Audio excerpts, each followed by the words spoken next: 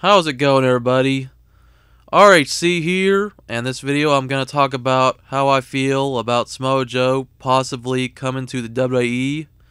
Now, in my first episode of my podcast-style show, RHC Talks, I briefly spoke about Samoa Joe, about him making his return to Ring of Honor at the ROH 13th anniversary pay-per-view, and I briefly mentioned WWE, but in that first episode, I mostly talked about my WrestleMania thoughts, predictions, expectations, and Hall of Fame. So I'll put a link in the description, even though obviously all the stuff I mentioned probably is not going to happen. Well, I mean, other than stuff that's already confirmed, but anyways, like I said, I just mentioned Samoa Joe very briefly in the episode. So in this video, I want to talk about how I feel about Joe coming to WWE. His Ring of Honor return is only going to be a brief one. He's only signed for 5 dates. So maybe he might have one more match in Ring of Honor and then be done. I doubt that there'll be any feud where he'll become a champion again. I know there was the confrontation with him and Ring of Honor champion Jay Briscoe. Only a friendly one, but I wouldn't expect much of it being unless things change. I don't see him and Jay Briscoe fighting for the championship, and if they do, obviously they're going to probably keep the belt on Briscoe, or Joe will probably win the title but then drop it. That's what I see, but I don't really think that we'll see that, but who knows? Things could always change. Now, as for him coming to WWE, you know what? I've been waiting for years for him to leave TNA. Don't get me wrong, I enjoyed him in TNA.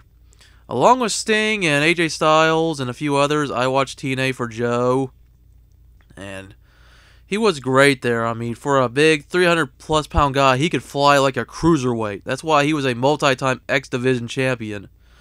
I mean, he was one of the guys who made that division alongside AJ Styles, Daniels, Chris Sabin, Loki, and the list goes on and on of the many great X Division champions.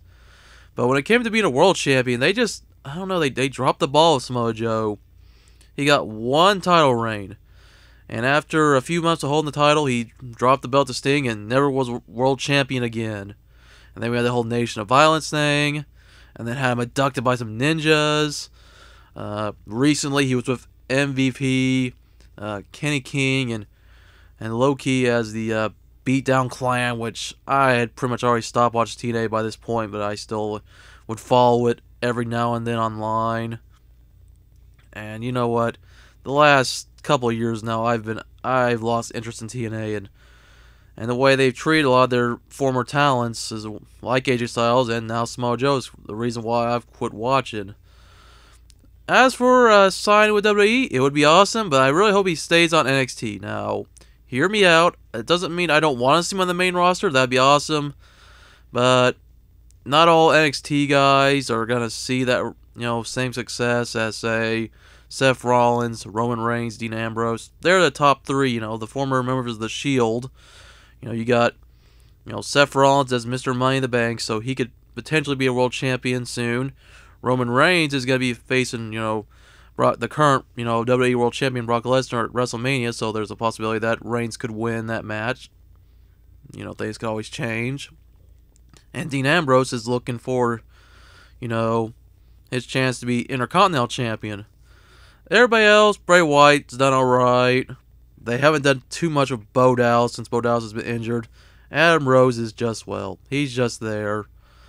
But meanwhile, you got so many great talents in NXT. You have Sami Zayn, Adrian Neville, both former NXT champions.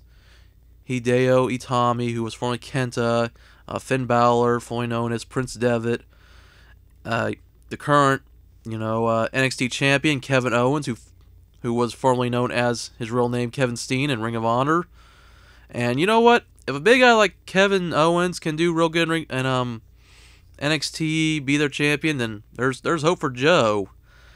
And I think the two of them could have a great rivalry, maybe.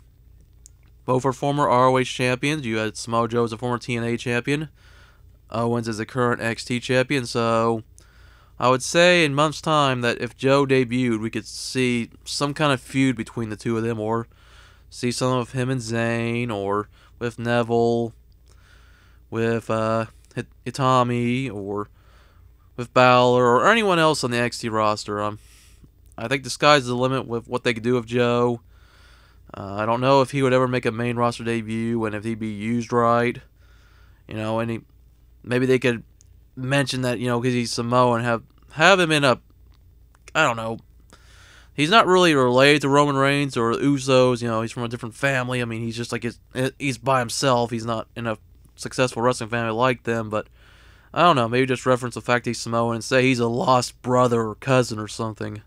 But I would prefer that he'd stay on NXT just for the meantime. He's currently 36 years old from what I checked, so he'll be reaching that big 4-0 pretty soon. So there's probably only so much they could do with Joe before Joe decides to hang up his boots.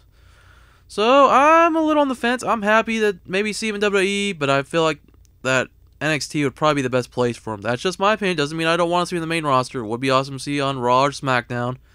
I feel like he could do something good with John Cena, maybe. I know he and John Cena had some history. Or do something with anyone else on the roster. I mean, who knows? As long as he's used right, I'm happy. If not, then I would rather see him back in Ring of Honor. But I feel like NXT is probably the best thing going for WWE right now. So we'll just have to see. Anyways, those are my thoughts on Samoa Joe's possible signing to WWE. Let me know how you feel in the comments below. And as always, thanks for checking out this video. And of course, as I always say, rock on and keep collecting.